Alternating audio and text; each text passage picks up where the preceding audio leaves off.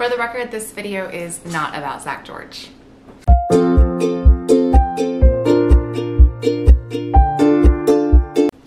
What's up guys, it's Jenna with Dog Liaison, where I coach you on how to enhance your dog's mental health.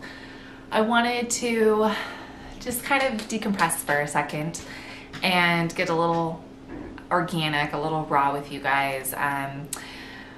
The hysteria of the last week has been a mix of emotions, mostly good, and I'm grateful that you guys are here. A week ago today, I had 25 subscribers and nobody knew who I was, and most of those subscribers were current clients or family and friends. And so now there's a bunch of people who I don't know who are trusting in me, and I want you to know that I take that very seriously, and I appreciate you putting that trust into me when you hit that subscribe button.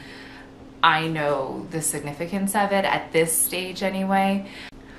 I want you guys to know that my motivation is always to educate first. I know that the reaction videos were a mix of information and passion, and I won't apologize for being passionate in those videos, but the real mission of this channel and the real mission of me is to educate and to inform and to give you guys access to information that you don't already have, because I think that it is criminal that you don't have access to the information that I have in my mind.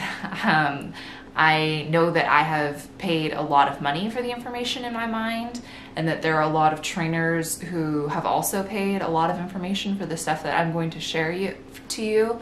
They have paid a lot of money for it, and it's a testament to how important it was to them to get that information. And now here I am, I wanted to share it with you for free.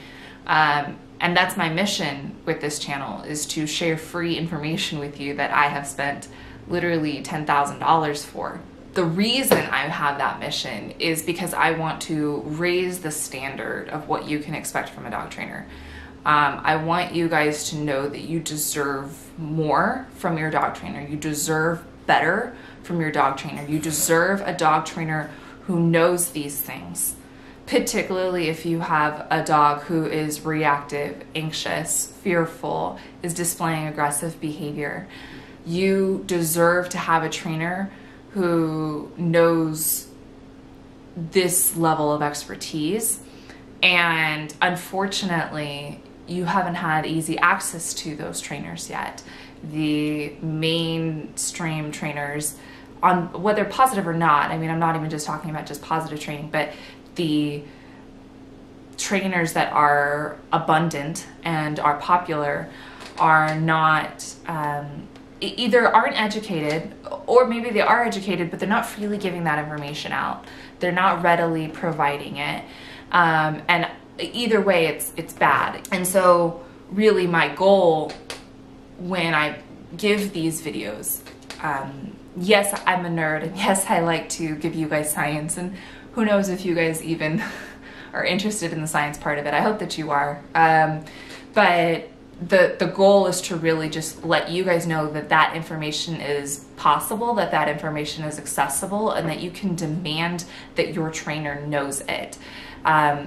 You know, I'm gonna get kind of serious with you guys. I'm a college dropout, and the reason that I left school was because I didn't feel like I was doing anything with the information that I was getting. I wasn't getting the information that I actually craved, which was specifically dog behavior, and the information that I was receiving I wasn't actually able to practically use, and that was incredibly frustrating for me. So I left school, and I immediately started seeking out information on my own. I immediately started buying seminars and buying workshops and buying programs and buying books, and I immediately started investing that way. And I still do that. And I think that one of the reasons the reception to those videos was so great, and I'm grateful for it, was because I was able to show you guys that I had invested in those things. My ability to give you information was indicative of me being able to invest my money into that information initially. But the reason that I'm telling you guys that I'm a college dropout, the reason that that's relevant is because I want you to know that I really only learned about 15% of the stuff that I have in my brain regarding animal behavior. I really only learned about 15% of that stuff in school. The other 85-ish% I sought out on my own. I educated myself. I reached out. I read a lot of bad books just so that I could read a few really good ones. And, you know, I took advice from people that were misinformed just so that I could find out that they were misinformed. I made those mistakes, and I'm still making those mistakes, and I'm still learning. I by no means claim to be the world-class expert. The reason that's important to you is because you should be demanding your trainers do the same. If you have a trainer who isn't actively getting information from themselves, isn't actively investing in their own knowledge, then they're probably not a qualified trainer.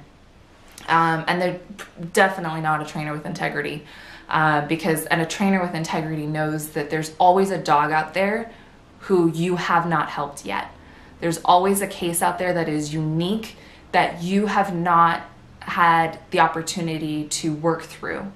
And that's why you continue educating yourself. You continue educating yourself for that one dog that is unique, that one dog that isn't like the rest of them, that one dog that needs creative thinking, that needs a special expertise, that needs something that other trainers haven't been able to give them.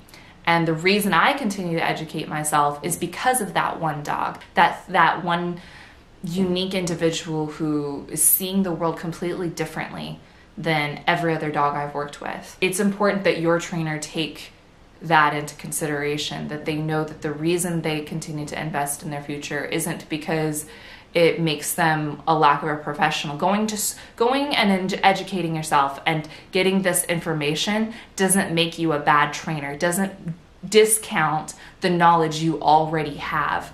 It just escalates the information that you have, and it makes you a more trustworthy, a more reliable source of information. And I didn't want my passion in those Zach George videos to be overshadowing my mission. I'm not opposed to doing others dog trainer reacts to other videos. I'm not opposed to that, but I want you guys to know that I'm only going to do it if it's something that I'm actually passionate about. If it's a conversation that I feel needs attention, if I feel like it's something that I can contribute more to, then I'll make the video. And that really means just that when you see those videos, those are going to be especially passionate because I wouldn't make a video about a topic that I didn't really, was only just doing for the clicks, that I didn't actually, you know, have an opinion on. So with all that said, we are going to return to our regularly scheduled program, and I upload videos on Tuesdays and Fridays at 12:30 p.m. Los Angeles time. And if you haven't already subscribed, I really recommend that you do. My next video that I start uploading is going to be a 4-part series actually. So there's actually going to be 4 videos coming out over the next 2 weeks on dog behavior and body language and stress signals. I tried to cram it all into one video and it's just not gonna work.